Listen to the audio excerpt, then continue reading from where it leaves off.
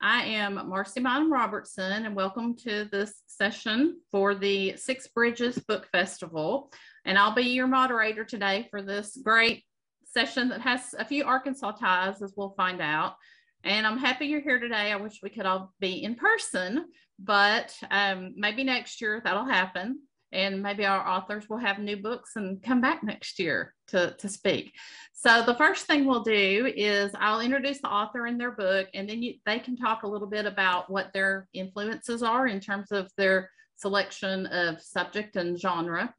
And then we can respond to questions. If you want to put questions in the chat section, and we'll just kind of play that by ear as to whether we want to answer them as we go along or answer them at the end, because I don't want to lose a frame of reference if we have a question that needs immediate answering to previous context. So our first book today is Hell on the Border. And this is a book, this is a subject we are all somewhat familiar with, thanks to living in Arkansas and our western border. And Dr. Sidney Thompson is the author of Hell on the Border, which is book 2 of the Bass Reeves trilogy. And we're all very excited about Bass Reeves. Anyone that's interested in African-American history and then Western history, he's important to us. Dr. Thompson is a writing consultant for the William L. Adams Center for Writing and serves as the center's liaison with the Bright Divinity School. He teaches writing for the English department at TCU and is also African-American literature. So for the Master in Liberal Arts program. Is all that up to date and correct? That's all right. That's right. Okay. That's right. And he held a PhD in American fiction with specializations in creative writing and African-American narratives and an MFA in creative writing. He grew up in Memphis, so not too far from us. And one of the things I think that you may be talking about is your influence in growing up in Memphis on your selection of genre and writing style. So that's right. Yes. And then, so we also have author Dianna Rostad. And is that the correct pronunciation? It is Rostad instead of roasted. She was born and raised in the Pacific Northwest, and her parents and extended family, it's kind of far flung from the ranches of Montana and also farms of Arkansas. So I think we'll probably want to make that connection and hear a little bit about that. And after raising her 3 children, she went to a SMU Writers Path program in 2009, and she's traveled extensively for her research. And in fact, today she's coming to us from a roadside in Montana, right? I'm on my way to Missoula. So she's traveled extensively for her research, which is something we historians like to do, of course. And she now lives in Florida. She's worked with youthful offenders in California, and I think that she's going to talk probably about how that has influenced her work and her characters in this story. So do y'all want to flip a coin to see who gets to kind of start out first and talk about your influences, or you can read a passage if you like and kind of prompt the discussion? Well, I can go ahead and start if you like. Okay. So, I grew up out west, and, the book setting for You Belong Here Now, and I'll show you the You Belong Here Now. I don't know if that's back. Do you see it backwards? Okay. There we go. I see it. Yeah. So, yep, that's it. So, I came to the setting in kind of a long, winding way. Like she said, I worked with youthful offenders in South Central Los Angeles. And when I was younger, it was my first big girl job. And it was, very simply put, it was my job to get these guys a job. And so I would find them on the inside when they were still incarcerated. And then when they paroled, I'd go out and take them and get them a pair of clothes, take them to job interviews, to get them anything it took to get them employed. And so, and that was, and leaving that, job, it was the best. I mean, honestly, other than being an author, that was an amazing job helping those kids. But, later on, fly forward to 2006, 2007, here I am, I'm a fledgling writer, and I'm on the internet, and I come across this article about the orphan train, and I see all of these pictures of these kids, you know, who'd been cleaned up, had, you know, got a new suit of clothes, were put on a train, you know, to go be, you know, gainfully employed under, you know, work employment type contracts, or just plain old adopted, depending on what age you were. So I just saw something so similar in these kids in these old photos, you know, this look of hope and determination. You know, they had lived on the streets without shoes and, you know, running around in gangs and, you know, filching food. And so they reminded me of the kids that I worked with in South Central Los Angeles. The same kind of backgrounds, tough beginning in life. And so I knew I was the right person to write this book. I just didn't know where to set it. And then one Christmas, my dad comes down to Texas to visit me, and he brings all of these amazing photos of the old family ranches. And it just broke open this whole wide world where I could finally see my characters inside it. And so, you know, from there, it was pretty natural to start basing, you know, a lot of the stuff in the book, you know, songs that my grandfather sang. I'll read you one of them, actually. I marked them off. I'm on the road. Can you tell? I've got a $20 bet. My flight was canceled to Missoula, so I just hit the road in a truck. So here's the song I want to read to you. And this is kind of an old legend in Canada and Montana. And here's what he used to sing. The old side hill gouger had to stay on the hill, couldn't walk on level ground. So he went round the hill and never could come down. So we ran like the devils straight down. And so this was kind of like, it was a song, but it was more like a fable to keep the kids inside at night, you know, to keep them off the hills. You know, there are coyotes and wolves out there.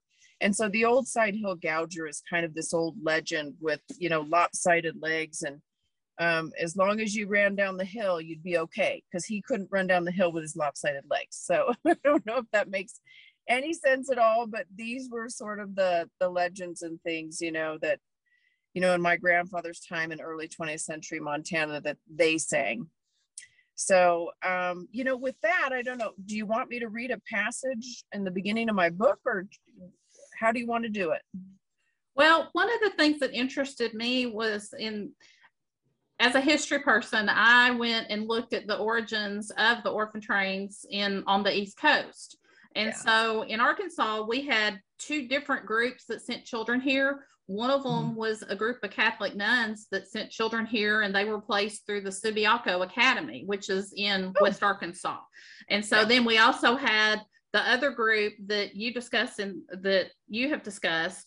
But I think that the three kids in the book represent kind of the typical circumstances that these kids would end up in to be put into this program. So if you would talk a little bit about that, because I think that this festival tends to attract people who are real interested in the backstory of things, the history. So if you could talk a little bit about those circumstances, I think that would be real interesting. Sure. You know, the orphan train history is kind of interesting, because the catalyst to all of that homelessness was actually the building of the railroad itself. Believe it or not, you know, these the oil barons, you know, back then in, you know, mid 19th century, there wasn't many people out west, and they were going to build these things, and what they needed was commerce, people to move out there. And people on the eastern seaboard pretty much knew what the deal was out there. They were, you know, they didn't want to go. So these oil barons put up all these, you know, posters all over the place in Europe and beyond, saying free land, land of milk and honey. And so tons of people came, you know, fleeing, you know, starvation, war, revolutions. And, you know, little did they know that once they got to our eastern seaboard, that it would take money. You needed provisions and wagons to go west. And a lot of these people, they came in just their clothes. And so they ended up on the eastern seaboard, and, you know, starvation set in, food shortages, disease, you know, really rampant. And so what people started doing was they started to abandon their children. Like they would abandon their babies on the, you know, the steps of, you know, wealthy people's homes, or they would take them to the foundling hospital. And, you know, 4.3 million people came in, you know, in that last half of the 19th century. And so At one time in New York, there was 30,000 children living on the streets without shoes, without food, homeless children. If you can imagine that, 30,000 back in that time, that's a lot of kids. And so what, you know, and it wasn't long before they were running around in their own gangs, filching food, doing whatever they could to survive. You know, some of this, you know, the photos you see of these kids just all in balls like puppy dogs in the corners, you know, just to stay warm at night, you know, because it gets cold in New York. And so, you know, Charles Loring Brace was a Methodist minister. And so he saw all of this, you know, terrible homelessness, and he and a group of businessmen got together and founded the Children's Aid Society. And so they founded orphanages. They founded newsies houses where the newsy kids, the girls and boys, could go at night. And they were like homeless shelters. They could eat, they could get food, you know, clean their clothes, warm bed. But at the end of the night, they were back out on the streets. So, you know, one of the most, and what they're most known for, the Children's Aid Society, is coming up with this great idea of the orphan train, to put, you know, to clean up these kids, give them 2 suits of clothes, one they're wearing, one with a little suitcase, and they would be escorted on this train out to the heartland and the West and beyond. And there would be, they would always go ahead all of their stops. They had already had liaisons in place. They had posters put up. So people knew these kids were coming. And so they would go to these stops and they'd all line up, whether it was on a stage in a playhouse or in a church or right there on the train platform. And, you know, they'd kind of be, you know, picked over. Some people, you know, there were very young kids who went out there. There was infants at times. And so you did really have people who wanted these children. But then, you know, the society was so smart. They had a real true adoption contract, and then they had sort of a work program contract where, you know, that they protected both sides. And if you were 14 and under, you know, had to be in every way treated like a member of the family. But if you were 15 and up, they really did think that you were being taken on for labor. And so they protected those kids by saying they need this, this, and this. And when they're 18, you have to pay them. And they weren't, you know, obligated to stay beyond the age of 18, so they could move on. So that's kind of how it worked, you know, and they did have liaisons who would keep in touch with these kids and make sure that things were going well. They did request letters from the kids, but I think with any, you know, program, you're going to get, you know, people are running it. So there's going to be problems. There's going to be, you know, there's going to be terrible things that are going to happen. I mean, it was a 75-year program. It ran from 1853 to 1929. It went to 45 states, Canada and Mexico. I think there's at least the Children's Aid Society placed out, I think, 120,000 children over the life of the 75-year program, 76-year program. So it was a very long-running program in our history. And a role that Arkansas, I don't know, did you look into the Arkansas role in this program? Or I didn't. Just as part? Well, one of our writers, Mary Ellen Johnson, who was in Northwest Arkansas, came across this, and like you, she was just kind of shocked, you know. And in 1986, she founded the Orphan Train Heritage Society of America in Northwest Arkansas. So the first reunion was in 1989. And so they had, according to what I've read, they had 32 riders, which is what they called the kids. And then there was a pair of brothers that was reunited because the siblings were often separated, which is a very sad thing to have to go through. But I was surprised to see that they were placed all over the state, in Fort Smith, Rogers, Little Rock, Conway, you know, a lot of places, even in Jonesboro. So that's pretty far flung to be in Arkansas. Jonesboro. That's where my mother's from, Jonesboro. Oh, okay. So she's from Northeast Arkansas. Yay, Red Wolves. So anyway, that's the ASU football team. So that, you know, that's kind of Arkansas's role in this. And so we did have some, and then, as I said, the Sisters of Charity in New York also sent young people, and they were placed in Catholic homes, thanks to the men at Subiaco Academy. So that was kind of interesting. So, Sidney, would you like to talk? We can kind of switch gears and talk about your influences and what prompted you to write about Bass Reeves and kind of that western edge of our state. Okay, good. So I'm from Memphis, and my hometown definitely influenced my project of the Bass Reeves trilogy. I mean, growing up in Memphis with the civil rights era, just it's ongoing. It attracts attention always. So I just kind of grew up in the shadows of hearing about Dr. Martin Luther King, and my father, a very rare case. Here's an individual who in the 70s taught what was then called Black English. And he taught, Raising in the Sun, and he would cover these books, and then he would give me these books to read. And I thought Black English, Black literature was my literature. In the music, the city is filled with examples of whites and blacks in harmony, despite, the tragedies that we hear that have happened there. So I felt comfortable writing about race. I've always written about race. And it just so happened that I was watching CNN one day back in 2009 or 10, and Morgan Freeman was being interviewed. He was promoting a movie, I don't remember which, but at the end of the interview, he was asked, what would be your dream role? And he said, well, there's this cat named Bass Reeves. Nobody really knows about him, but he was the most successful lawman of the Wild West, and nobody's ever tackled him. Nobody's written about him, and I would love to play Bass Reeves. And so as a storyteller, I'm like, you mean there's a story, an important historical story people don't know about?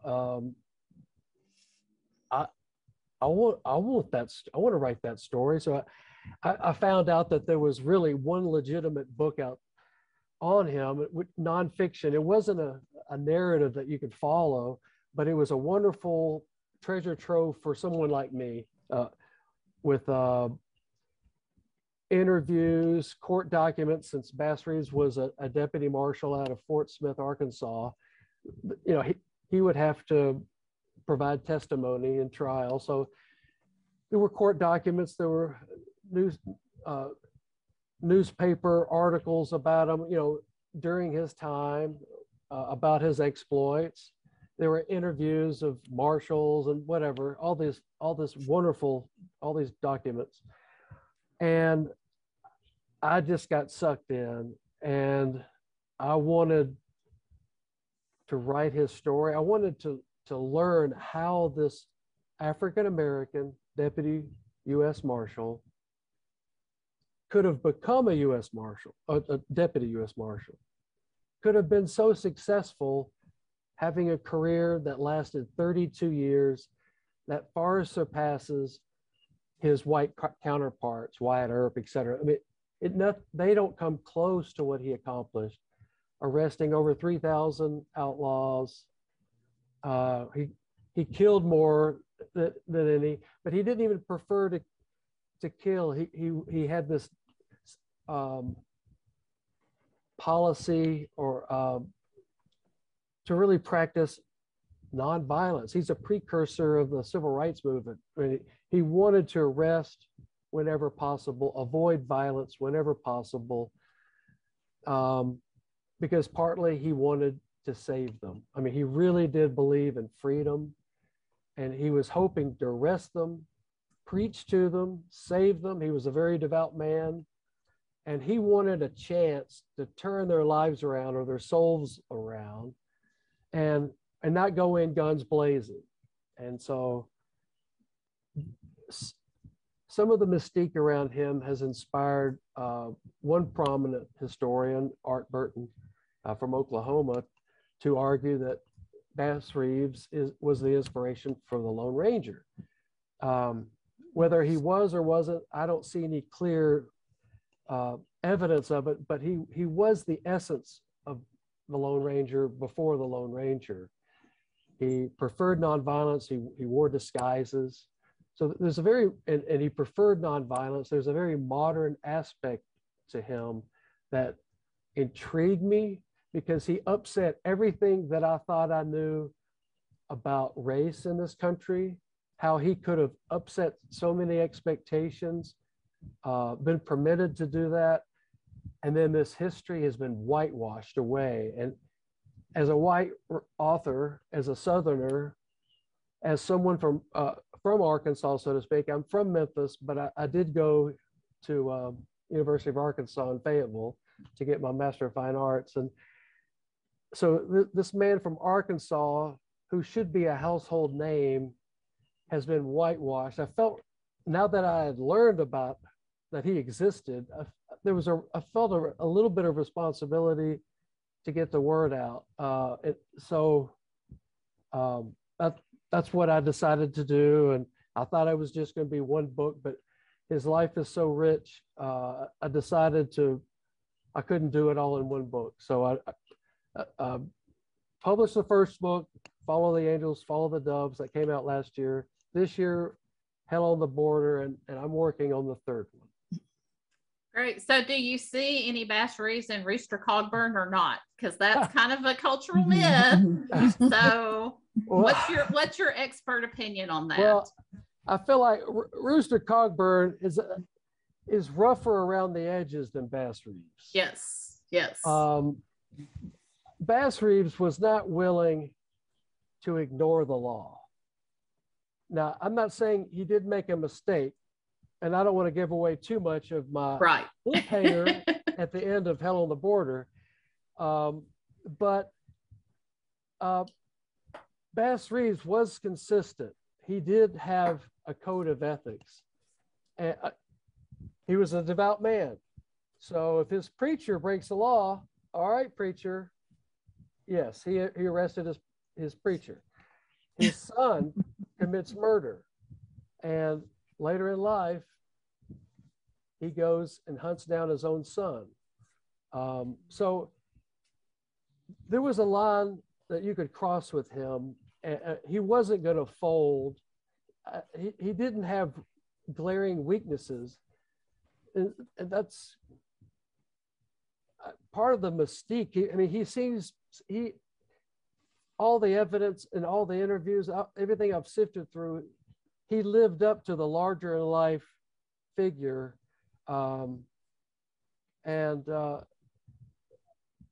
was a better man than Rooster Cogburn. I love the character of Rooster, but he's not as complicated as Bass Reeves. Right. There's his iron fist isn't in a velvet glove like Bass Reeves' hat. Yes. And so Bass Reeves, I mean, reading the dialogue in your book, he seems almost like an avenging angel or a philosopher in his approach to law enforcement, actually. I wanted his agency to be strong. Okay, here's a man who's had to navigate when he was enslaved. He had to always have this double identity, present one side to his master, or whites in general.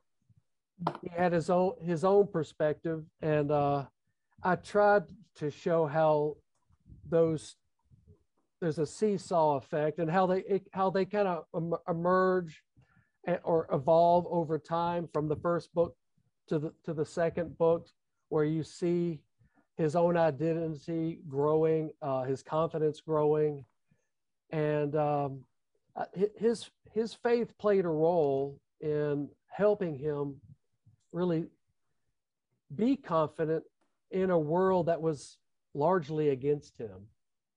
And so I didn't want to shy away from that aspect of his character, even though an agent once dropped me because she said, well, this character is too religious.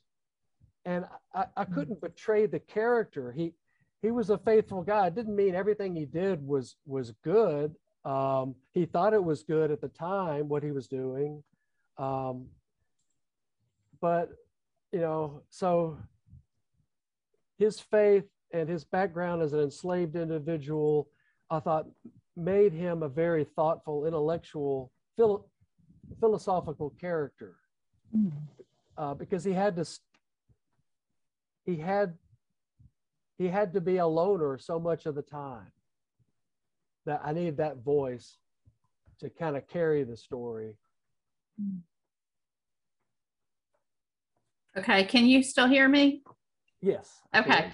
Yes. I think that I accidentally shut off my video, so we'll have to see if I can get that back for us. Not that that's that important, but so one of the things that struck me also about Bass, you talk about he believed in freedom. Can you talk a little bit about his early, and I mean the connections too, or because he grew up in Van Buren, right? But then he also spent time in some other states. That's right. He was born on a plantation right outside of Van Buren, and his master was an intellectual. He was a Tennessee politician, and a prominent one. And during the Civil War, this master's son, who is a cavalry officer in Texas, and he is a future prominent politician for Texas. He becomes the Speaker of the House in Texas. So I did want to kind of illustrate that he's learning some of that education from them. You know, he's gleaning as much as he can from what they say, what they read. And so during the Civil War, just before his son goes off to fight for the Confederacy, the father gives Bass to his son to be his body servant. And so Bass Reeves, and this is according to what we know about his history, he claimed that he did attend battles in Arkansas and in Missouri. So we have good reason to understand how he could have become the great lawman. I mean, having that experience, witnessing battles, his master was an officer, sitting in on officer meetings, hearing all of this. How does this inform him strategically later to become a great lawman? So I try to use that as much as I can. And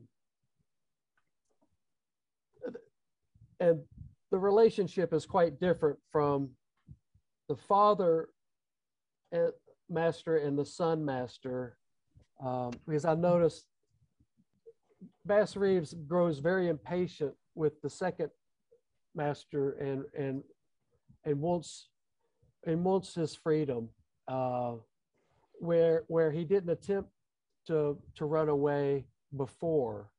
So at age 26, I thought it came late. So that helped me sort of construct characters where the father master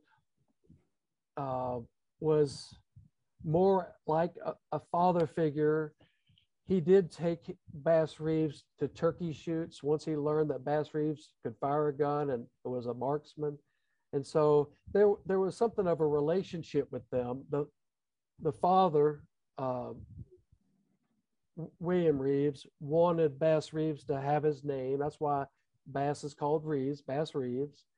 So there seems to be somewhat of a kinder, more privileged, if you will, relationship there, as Bass is a house slave and a servant to the master directly, and given some privileges of leaving the plantation and shooting guns and competing and being so good at these turkey shoots that he was banned from them eventually.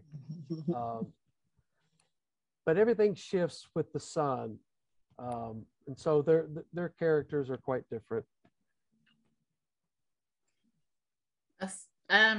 So Dianna, kind of shifting gears, I looked at the book club and review questions that came with your book and that I've seen online, and you have so many themes running through your book.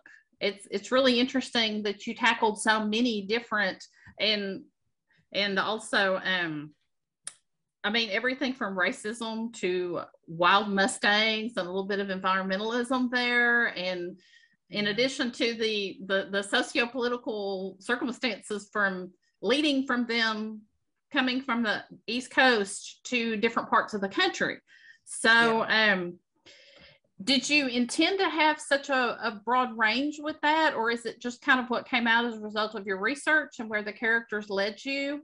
I mean, can you pull out some of the important, my dad grew up in Eastern Oklahoma, which was actually in Indian Territory in Latimer County. And so in his experience growing up in a town of immigrants, because it was a mining community, the African-American school burned down. And so the only kids there assimilated into the white school.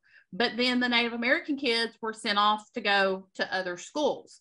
And so that struck me in your book as a storyline that really stood out to me as very interesting. And I don't want to give away any spoilers, so I may want to talk to you after this about how one of those storylines ended up and why you chose to do something that was frustrating to me as a reader. So yes, I'm sure you probably know what I'm talking about. I do know exactly what you're talking about. The book covers a wide expanse of America. Right. You know, we're talking about, kids who come from, New York City, Hell's Kitchen. And so and even Patrick comes from Ireland, and there's some really big working parts in this time frame. I mean, you've got women's rights that are evolving. Nara's, she wants to cut her hair short, and she wants to run that ranch. And I think in general everybody is just trying to belong in this book, whether it's Nara, who wants to be accepted as a ranch woman who is capable of running a large stock operation in 1925, or whether you're Jim, a Native American hand who is just trying to assimilate into that society. He's trying to get employed in employment that he loves. I mean, he comes from the mining industry, which he hated. And so, he's just trying to survive like everyone else. And then there's these 3 kids from New York. They just want a place to belong. You've got Patrick, who he lost his family to Spanish flu. And they, both of the older boys, Patrick and Charles, lost both of their fathers in World War I. And of course, Opal is, her parents, were, pretty much settled in New York City, but she's just one of those children who just got lost in the cracks of things to a parent who was just so, addicted to substance, opium, and, just had a terrible time of it. Just the general social conditions and poverty in New York. And so, it's funny because they bring all of these issues with them to Nara, who has grown up in this insular world, right? In this one part of the county, and it's all she knows. And so, I think one of the other themes in the book, and it's something that I firmly believe, and, Nara's all about the rules, right? In the book, and Charles only has one rule, and that's don't get caught. And so these two butt heads in the book until they come to this middle ground where, he can't beat the tar out of everybody who makes him mad, or protecting his siblings. And she comes to realize that even if you follow the rules in life isn't fair. That sometimes, the only thing that provides justice in this world is love, and it's not rules and it's not law, it's love. And so that's kind of where these two characters meet up. And there's a lot of stuff going through the book. So lots of great book club discussion. Yes, I mean, you could do this over several weeks. I can see kind of choose a different theme for each thread of that. Yeah. So one of the things that came out, and I know that you have become involved in this in modern times, are still the issues with the wild Mustangs, which are essentially another character in the book. They're a symbol of, just, I mean, a resource, a beautiful thing, just like these kids. They're a resource, they're a beautiful thing. I was surprised.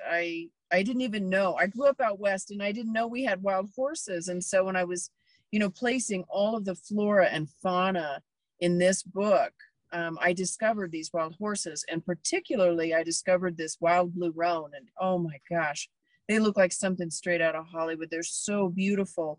They look blue in certain lights, but they're really a black and white speckle with a black mane and feet and all. They're just gorgeous. And so I did a lot of research on them, and I discovered they were, being rounded up back in 1925 to be canned down to chicken feed. And so it's a big part of the, the plot in the book. And I won't say more because I hate to blow plots. But for me personally, I have become involved. We have, because they're still rounding these horses up to preserve forage for cattle, essentially. Our own government, the BLM, is doing this. And so what we want to do is just stop the roundups. And so me and another friend who is one of the wild horse photographers, we're going to start a campaign where we bring in a whole coalition. We bring everybody together because there's a lot of horse organizations out there. And so we just want to get together 20,000 letters. And then we're going to be real noisy about getting those letters to the White House. And we're going to just knock on the gate and say, we have these letters. We want to give these to Biden. It's important. So that's sort of something I'm working on right now. The horses that are out there, they're not feral. There's some research that Yvette Running Horse Collin has done up at University of Alaska in Fairbanks. And these horses have been here for thousands of years, and they weren't brought over on a ship by the Spanish. They genetically have determined that these horses are native. And so, I'm very passionate about it. And in my book, Patrick is also very passionate about it. He's a real horse kid, whereas Charles, who comes from the city, is tried on by his Appaloosa at every moment. And there's some really cute moments in the book between Charles and his Appaloosa, which is very aptly named Charge. So I've got a segue. I could tie into that if you don't mind. Mm-hmm. Yeah. Go ahead. And Diana. All right. So you shared a song, and then you're talking about horses, and I'm thinking, well, I've got a song about a horse. Can I share that? Yes. Is it named Strawberry? Yes. Wow. Hey. All right. Good.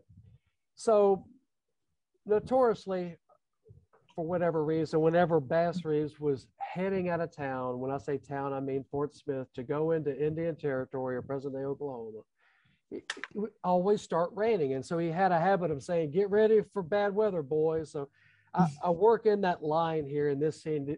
So he and his outfit, Floyd and Willie, he's got a posseman and a cook. And those three are going into Indian Territory.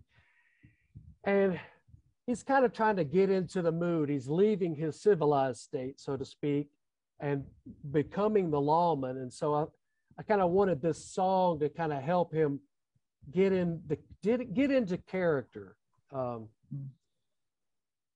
Bass tilted his head back to soak up the scent and tick of rain. Get ready for bad weather, boys, he called, and clicked his tongue for Strawberry to jump ahead into a trot, to get out in the lane before more horses and carriages and wagons wouldn't let them. I should have said he's just now leaving a hanging. It was as if God disapproved that men should have to spend their lives hanging men like the cold irons, or chasing men like Jim Webb, instead of staying home, and was pressed to show it with air and rain that smelled and tasted this sweet from other places. So to the mud under hooves, Bass decided to sing. God's wrath is with me, on my high horse beneath me. He liked the cadence of his verse, a new one, so he sang it again, only louder. God's wrath is with me, on my high horse beneath me. He wished Jenny were seated at her piano up on the boardwalk on Garrison Avenue, playing something to go under the words as they passed. Needing another verse, but not knowing where to go yet, he started with repetition, remembering in the slave quarters how that was Uncle Mosley's way when stuck. On my high horse, I ride by so many saloons and whores, but worse are the happy death watchers. Watch them shut up their doors. He started to miss the first verse, so he went back to it. God's wrath is with me, on my high horse beneath me. Then he missed the second one, on my high horse, my high horse. And then as the rain began to whip, he wanted to add something new. I ride straight for you, Jim Webb, and I will get you, of course. Sing it, Floyd bellowed above the rattling of chains and the fall of rain, the slosh of wheels missing ruts. So Bass sang it, digging in. Do you hear my steed's hooves? Do you see the clouds rain? Jim Webb, are you listening? I've got a writ bears your name. Jim Webb, why are you running again? Don't you know running free without a right is one devil of a sin? So heed this warning, old friend, if you decide once more to shoot, we will make the same money just by bringing back your boots.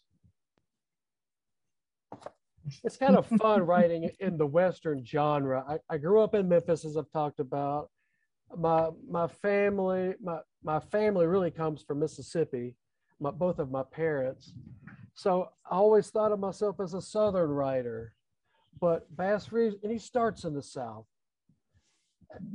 and he, over time he heads west, and it was fun to be dragged along with him and become kind of a Western writer. I'm enjoying this, and Dianna, that's your field, that's your world, Western life, Western culture, Western literature. So there is a fun aspect. You work songs, jokes. There's horror, of course. Yeah. But there's a lightness too. Does that work in your fiction as well? Fun, light moments, unexpected humor.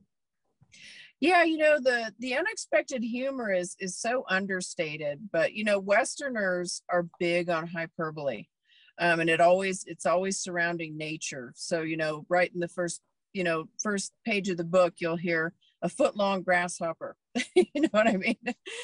Stuff like that, or couldn't find her, a whisper in the like a white feather in a blizzard. You know what I mean? So just things like that. Those are just, I could come up with those like forever and ever and ever, just because, I don't know, that's just the way, it works out west. They're just huge on hyperbole, but mostly they're just understated. And they're, I think, my grandfather, I think I heard him sing more than I heard him talk. He'd get up in the morning, he'd get his guitar, he'd go sit by a window with light, and I always remember he'd just be whispering and strumming his guitar, and then he'd do it again at night. It was almost like he was meditating. So that's kind of where I come from. And then my father, he would always wake us up in the morning, and everything was butts, chops, fiddles, and duds. He'd come into my room and say, get your butt out of bed, go brush your chops, and let's have some fiddles, and then put your duds on, and blah, blah, blah.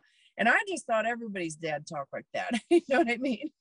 But it's just, yeah. So, and my father was a huge influence on how I wrote the book and what I read before I even started writing the book.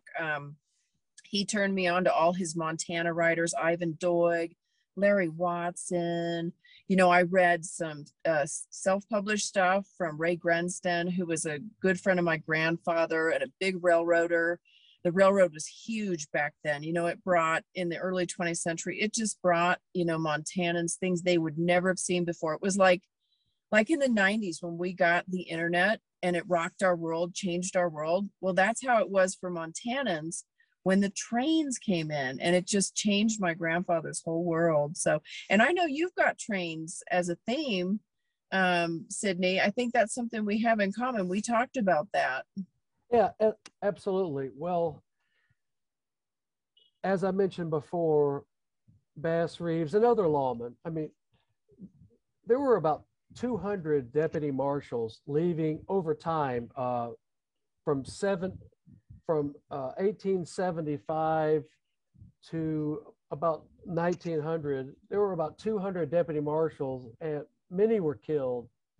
But the most dangerous area of Indian territory, so to speak, was west of the Katy line, the Missouri, Kansas, Texas Railroad.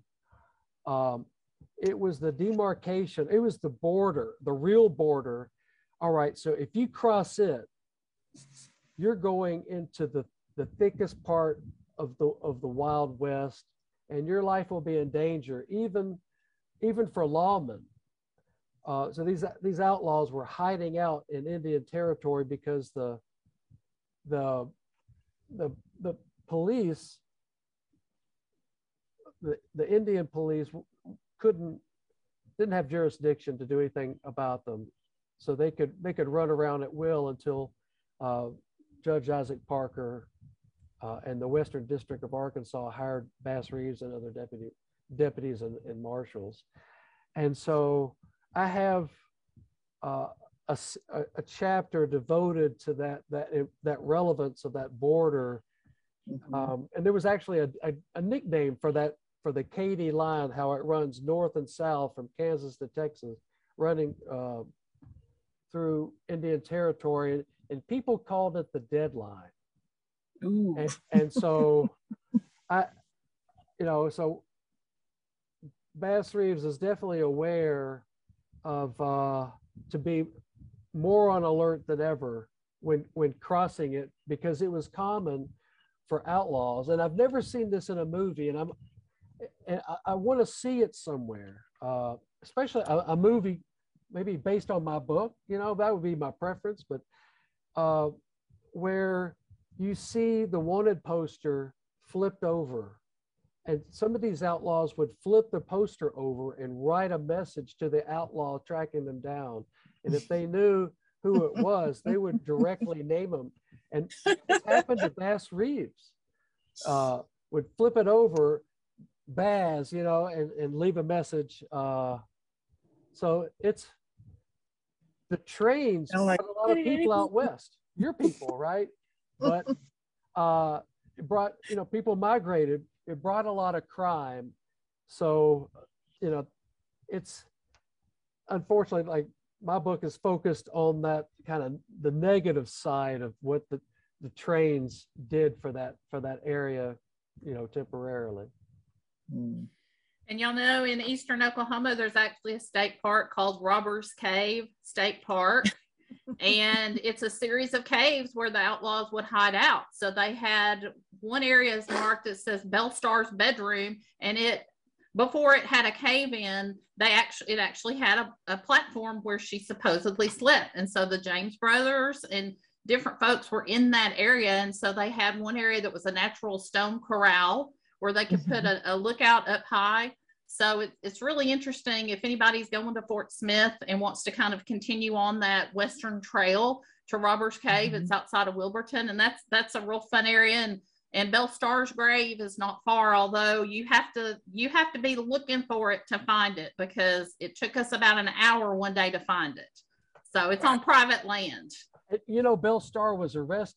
You know, she was arrested one time. I mean, she turned herself in because she knew Bass Reeves had a subpoena for her, and she didn't want to be dragged around throughout the territory in his wagon, because he wanted to make his money. and he would collect the bounties for all the outlaws that he caught. So he became a wealthy man in his lifetime. So he would catch somebody, put him in the wagon, but he might be gone for a month. And can you imagine being in the back of a wagon for a month out in the weather? She wouldn't have stood for that. No. There's a book in the archives at UA Little Rock called Bella Star, Outlaw Queen. And every freshman that had to do a paper where they said use primary sources, they thought that was a primary source, although we kept telling them, no, this is called fiction. Every student wanted to use that book. So it's Bella Star, Outlaw Queen. So I think you're more realistic in your portrayal of what you have in your book. And speaking of portrayals, I mean, you kind of opened up the movie can of worms there, because I know that I think that there was a movie last year, but then now there's a new series coming on Netflix about Bass Reeves. There is it's called The Harder They Fall, with Idris Elba and Delroy Lindo, and it's going to be a Netflix movie. Delroy Lindo does have the name Bass Reeves. I'm not trying to ruin the party, but from my reading of the summary of the movie, it doesn't sound like there's going to be anything remotely historically accurate. I watched the trailer and I kind of got that feeling. And the outlaw that's portrayed too, I mean, it all takes place in an area of Texas where Bass Reeves never worked. So I don't know, it frustrates me about Hollywood. Like when I was reading Bass Reeves, I thought, these are like tremendous stories. He had shootouts at point blank range. He had these fights that eclipse all the dramatic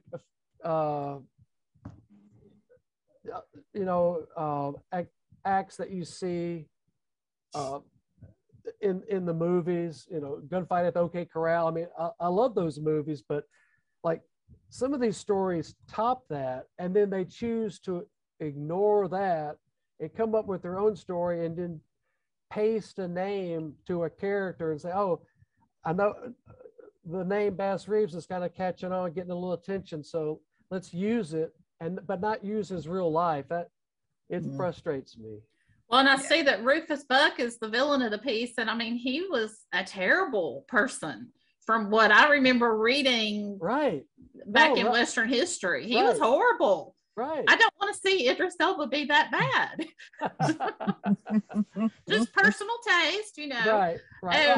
I'm going to watch it. And I hope it's well, of course. But I don't expect it to be historically accurate. Just hope that it'll be a fun movie, It's going to be another Bella Star Outlaw Queen, updated. Right. So, Dianna, we have a chat question. People often think life was so much better back in the good old days, yet the problems in your book 100 years later are still prominent today. Does that bum you out, or do you feel hopeful? I do feel hopeful. I think we do bit by bit, year by year, we do make progress. It's kind of like Jim says in the book, it's the angry, the blood, it over time, I think over generations, people just let go of things. And so that's good. But then if we have more conflicts, I don't know how that works. But I don't know. I think when I think of how busy we are and how many conveniences we have, over what, the folks in my book had, I don't know if we're any better off. I think we are so plugged in, hot wired, brains on fire, kind of, I don't know. It's a real, I'm reading this great book right now called The Nature Fix. And it's all about how nature, just has the most amazing effect on us. And so I don't know if we're any better off, but, in terms of the conflicts, the racist stuff, the horses, I don't know. We got to make a lot more progress, I think. So. And I'll add, like, well, the Black Lives Matter. I mean, our police being too often just out of control and with quick trigger fingers, and I just wonder. There's something that just can't escape me. I just wonder if Bass Reeves' story had not been whitewashed. Maybe I'm just dreaming, but I think if we had allowed his story and not deliberately, I could get into that, but deliberately erased, and we all were aware that there was this famous Black lawman, we wouldn't grow up, especially, in really white communities, we wouldn't grow up assuming that Black people are on the wrong side of the law, historically, etc. In any way. If police academies, hey, who's the best badass we can look up to is Bass Reeves. And despite the danger, he kept his cool and he didn't rush to violence. He used it when necessary, but he didn't always rush to that. And they rush to that right now. They want to kill out of fear, I think, this person before that person has a chance to pull a weapon or something. But there's so much bias, and Bass Reeves is the opposite of that. He's the antithesis of letting people prove themselves. Will they submit to him? He gives them an opportunity to show their human value. Will they submit to him, let him arrest them before he chooses violence? And I just wish we would hold up that example. Maybe one day we will. But if he could do that in the 1800s, my Lord, why can't we do that now? It doesn't make sense to me. Well, we know, Sidney, we've got about 5 minutes left. So we know that you're working on the third book for the trilogy. Yeah. And we hope you get that phone call from Netflix or maybe HBO or Cinemax, Any of them. Put it out there. Or PBS, anybody. Yes. And so Dianna, I saw a clip of an interview with you, and you said that your next book, I believe you said it was True Grit Meets the Secret Garden, which is an intriguing description, but fits right in with our True Grit. I know. From Brewster Cockburn. That's right. You guys all being, True Grit territory, Arkansas. I think I might actually set it in 1900 San Francisco, and I don't want to blow the plot, but there's a reason for it. So, number one, I'm more, I understand that area, and I, some of the other issues, but yeah, it'll be an interesting story about a young girl who escapes her suffocating family in San Francisco, and she goes off on this amazing adventure to go find her famous mountain man father, who has, and she just wants to prove she's capable of anything. So do you have a title? I don't know. They'll always change it, but I'm working with Of Gold and Grit right now. Okay. Because her name is Goldie. So in terms of, I don't think we have any more questions here, but so in terms of literature, we know we have chick lit, which is supposedly women's literature. And I read a lot of grit lit, which is Southern literature, and then Brit lit. So what would you call your Western style of literature? What would be the little catchphrase for that? I mean, I don't know. I mean, they are set in the West, but I would just say it's historical fiction. So I don't know. It will definitely have a setting with a Western flair. It's what I know, but who knows? I mean, I've got other book ideas set in, the Smoky Mountains and things like that. So I'll probably roam around, but I just love historical fiction. I love, researching characters and just, I don't know. It's what I love. It's what I love to read. So I'm going to keep on writing it. Well, and in that same interview, I've read or I heard about your Lord Byron book your almost book. And so I hope that maybe you can get that working someday. So I think that would be really interesting. Talk about your interesting characters. Yes. Okay. Let's see. I don't think we have any more questions. You've got about 2 minutes to get any chat questions or comments in. I want to thank our presenters for giving their time today, especially being on the road, as having to come to us from your car. So, and maybe next year we'll all be in person and get to meet. So that'd be nice. Yes. I'm just glad you're not living in your car. I was worried at first. Authors, you know. Yeah, we do what we have to. Struggling artists. So that's right. But I told her it's a great thing that shows that she's a working author because she's out on the road promoting. That's right. I am. I'm going to be in Missoula, Montana on Sunday tomorrow between 2 and 4 with a book talk, signing books. So that's where I'm headed, and I'm going to make it no matter what.